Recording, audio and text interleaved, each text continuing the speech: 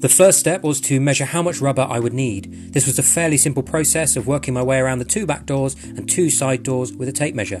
When ordering the rubber, I ordered a little extra to account for any mistakes. Off camera, I closed the doors and drew a pencil line onto the metal of the door where I wanted the rubber to eventually sit, and then taped next to this line with masking tape so I had a permanent and very visible reference when gluing the rubber down. After this was done, I cleaned areas I would be gluing over with methylated spirits as per the rubber manufacturer's instructions.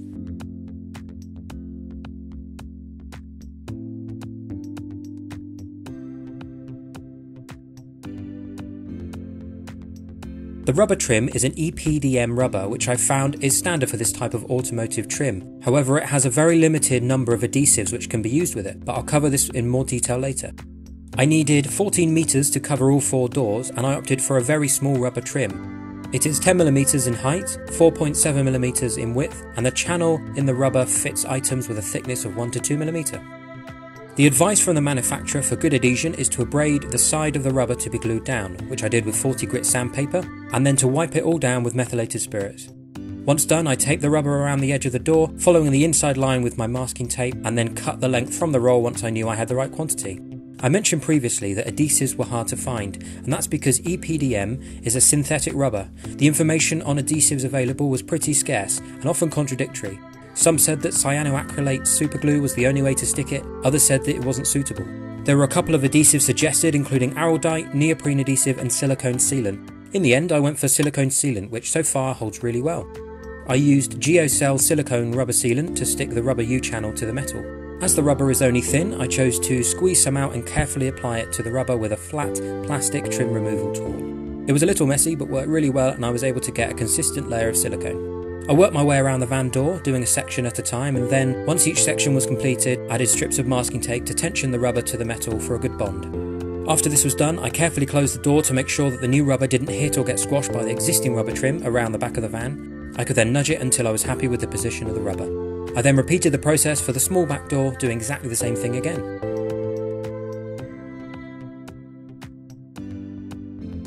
The drying time for the silicone adhesive was 12 hours, but I came back to it a few days later to remove the masking tape and see how it had bonded. Despite earlier worries, I was very happy with the bond between the rubber and the metal.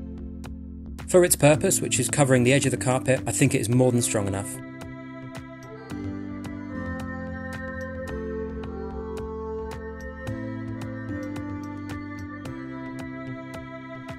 With the rubber successfully stuck on these 2 doors, I moved on to the 2 side doors. I used the same process of preparation as last time, cleaning the door down with methylated spirit, abrading one side of the rubber with sandpaper, and then cleaning the rubber with methylated spirits. I taped off the edge of the door, which I realised wasn't strictly necessary for the side doors, and then taped the rubber to the edge to get an idea of the shape. As can probably be seen from the video, the side doors are much trickier to access, as when the doors open they move away from you, and the gap between the door and the side of the van is very narrow.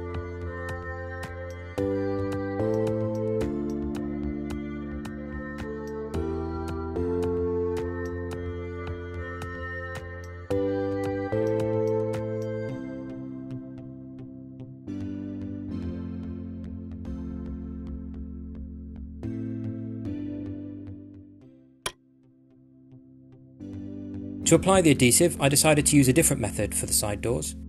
I had an unused needleless syringe left over from applying epoxy earlier in the van conversion, and this turned out to be a really handy method. I was able to work with small quantities of silicone and make my way around the perimeter of the side doors in stages.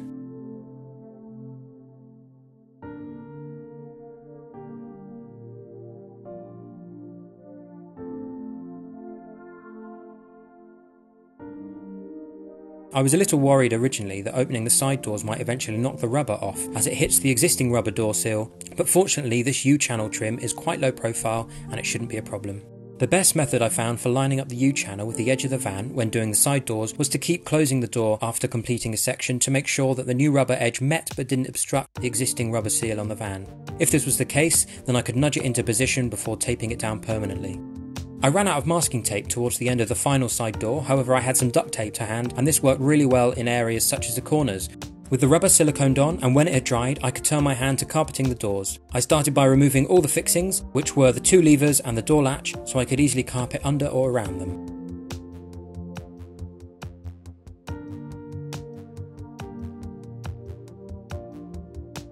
I was really looking forward to this part of doing the doors because it was the point at which I could see whether this method of creating a door edge would work and look good or not. If you haven't already, please subscribe and check out my previous videos on carpeting the ceiling and the sides of my van.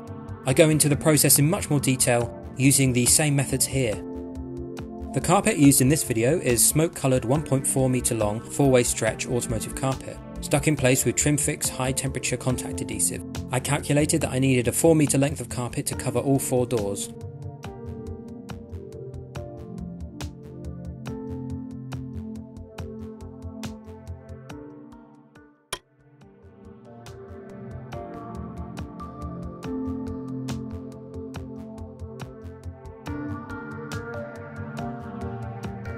Once the doors were carpeted, I used scissors to cut the edges off, being very careful to leave an adequate overlap to sit in the rubber channel, which worked out at about 5 to 10 mil, and then used a plastic trim removal tool to gently tuck the edge of the carpet into the rubber.